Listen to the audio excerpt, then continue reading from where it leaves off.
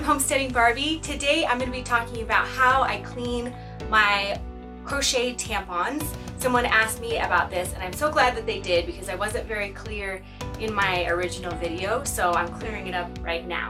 So what I do to start with is I usually soak my tampon in hydrogen peroxide until I'm ready to wash them.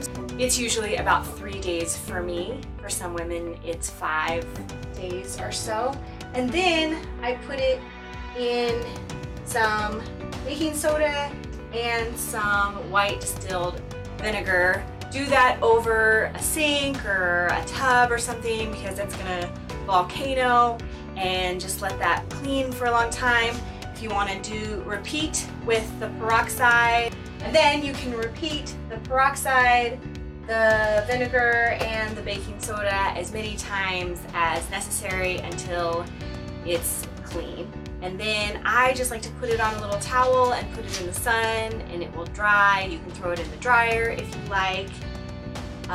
If it doesn't stink, then there's no bad bacteria. Bad bacteria stinks. So I don't just throw them in with my normal detergent. You really don't want to use detergent on anything that's going to go inside you, but you do want to get them nice and clean, and this does it in a way that is not bad for you at all. So I hope that clears it up, and I hope that you try this, and if you do, please like, share, and subscribe. Have a wonderful day. Thanks for watching.